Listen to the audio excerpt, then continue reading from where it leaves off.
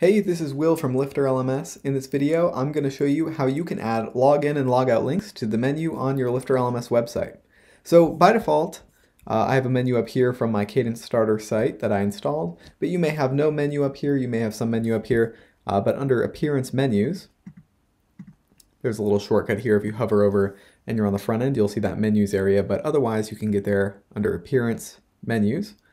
And that's going to take us to this area, Appearance Menus, where we can see and create menus and assign them as like my primary menu, which is why you can see home, services, and all that is going to reflect right here.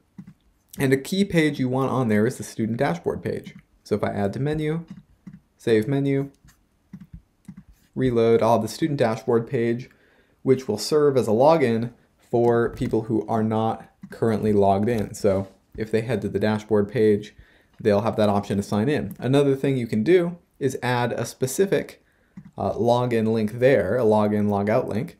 You can do that by heading up to the top right hand corner, screen options on this appearance menus area, and have LifterLMS. Make sure that box is checked at the top. That will put this LifterLMS box here on the side for us. So we can have SignIn SignOut. I'm going to put those two on there. SignIn SignOut. And the sign in is only going to be visible to people who are signed out, and sign out's only going to be visible to people who are signed in. So let's check out the front of my website. I have the option to sign out here. And if I do that, it takes me to the dashboard. And if I click sign in, it will automatically take me to the dashboard. If I'm maybe on the home page, I can click sign in. So that's kind of how you can have a sign in, sign out on your menu there for LifterLMS.